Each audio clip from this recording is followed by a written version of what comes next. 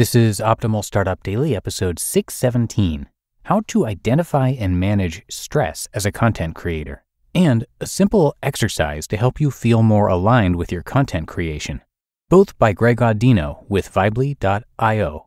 And I'm Dan, I am your host here, and welcome to Optimal Startup Daily. This is where I read to you from some of the best blogs on entrepreneurship, and I do that every single day, including weekends and holidays.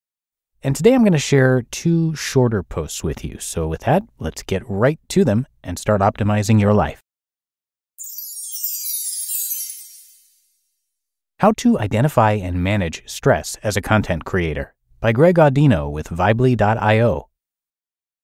Like many busy professionals or self-proclaimed overachievers, content creators often make the mistake of thinking that feeling stressed is necessary for success.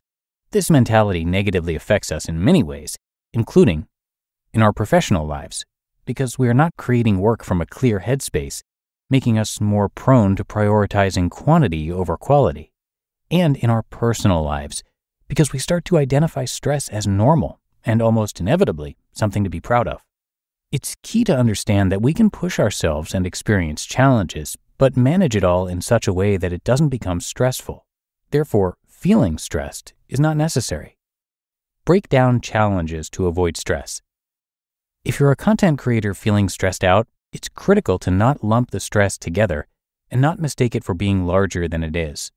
Instead, ask yourself, what specifically am I stressed about? Let's look at some common stressors for content creators and how we can break them down into easy, bite-sized chunks. 1. I don't have time for other things. What don't you have time for? And how can you schedule your creation in such a way to allow for those things? Rather than having a push through everything no matter what work mentality, instead reflect on how you can organize your time in such a way that you're still able to fulfill your values. For example, if date nights are important to your partner and you value your partner over your work, then talk with your partner about specific times that you'll go on dates or be together without distraction and schedule work around them. 2. I'm out of creative ideas. Creators can take a similar approach when it comes to creativity. Reflect on the things in your life that fuel creativity, be it going to a museum, reading books, spending time in nature, or anything else. Consider devoting specific time to tending to these sources of creativity without distraction, and allowing yourself to simply indulge in them without putting pressure on yourself to have a masterful idea on the other side. 3. I don't feel my work is meaningful. Why not? What does meaningful work look like to you? And what does a meaningful work life look like to you? Paint a detailed picture of what your perfect workday would look like, both in terms of the work you're doing and how you're doing it, and look for opportunities to bridge the gap and introduce more of your core values into your daily routine. And 4, I'm not getting enough sleep or exercise. Maybe what feels like mental stress is actually just physical, and while you're able to churn out quality content with a smile on your face, the real problem is that you're neglecting sleep and/or exercise. Use this as yet another opportunity to set up boundaries around your work and create a schedule based on when would be an appropriate time to start work, stop work, nap, or exercise. When we get carried away by stressful feelings, we confuse the true sources of stress and become suspicious or resentful of things that are actually going quite well. Name the specifics of your stress and regain control by creating a work schedule that permits enough time and respect to whatever is troubling you. Now, I've got another post coming right up, but first, for your company's next hire, you know you want them to have great problem-solving skills and think like an entrepreneur. The thing you need help with? How to find them. Easy. You need Indeed. Indeed is the hiring platform where you can attract, interview, and hire all in one place. Instead of spending hours on multiple job sites searching for candidates with the right skills, Indeed is a powerful hiring partner that can help you do it all. One of the things I love about Indeed is that it makes hiring all in one place so easy, because with virtual interviews, Indeed saves you time. You can message, schedule, and interview top talent seamlessly, all in one place. Join more than 3 million businesses worldwide that use Indeed to hire great talent fast. Sign up for Indeed now and get a $75 credit towards your first sponsored job. Plus, earn up to $500 extra in sponsored job credits with Indeed's virtual interviews. Visit Indeed.com/startup to learn more. Claim your credits at Indeed.com/startup. Indeed.com/startup. Terms and conditions apply. Need to hire? You need Indeed. A simple exercise to help you feel more aligned with your content creation by Greg Audino of Vibely.io.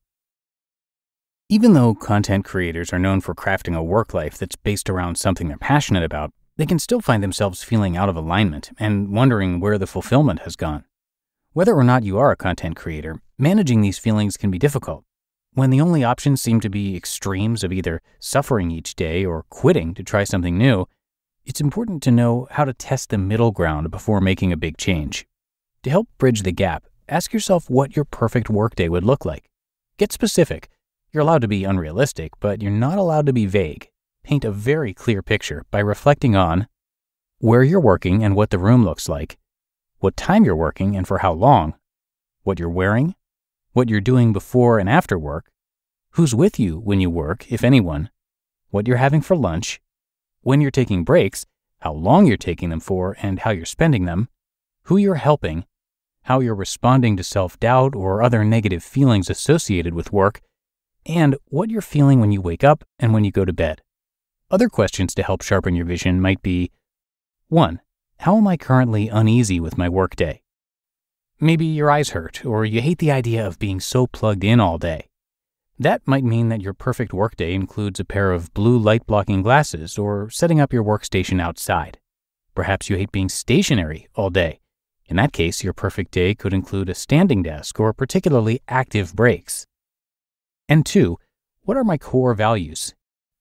An efficient question to ask in the face of any problem is what your core values are. Identify these meaningful aspects of life that really drive you and look for ways to integrate them into your workday. If family is an important value, but you live far from them, maybe calling home before and after work is part of your perfect workday. If music means a lot to you, be deliberate in the background music you put on while you're working. How to make your vision a reality. Before changing careers, consider the perfect workday you've envisioned and start moving in that direction little by little. For example, say part of your vision includes you working in an executive office, wearing a suit, going in at 6 a.m. and leaving by noon. Right now, however, you're working in the spare bedroom of your apartment in your pajamas and starting work at 9 a.m. Starting small might mean going out and buying a suit to start wearing and challenging yourself to wake up a half hour earlier each day for the next 6 days. It might also mean researching office spaces in your city and putting a budgeting plan together so you can get yourself into one sooner than later. You're allowed to feel out of alignment with your work.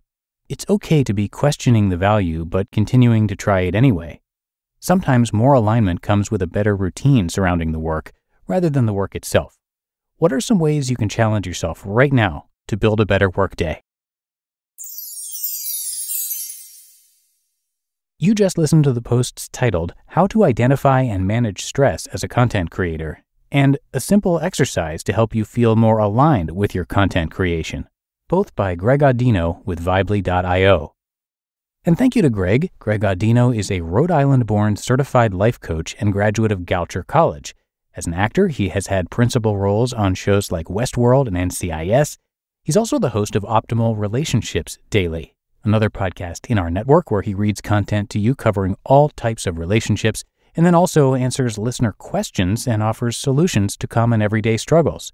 So definitely check that out. You can always search for Optimal Living Daily in your podcast app to find all of our podcasts. All right, that's going to do it for today. Hope you enjoyed these 2 posts from Greg, and I will see you right back here tomorrow, where your optimal life awaits.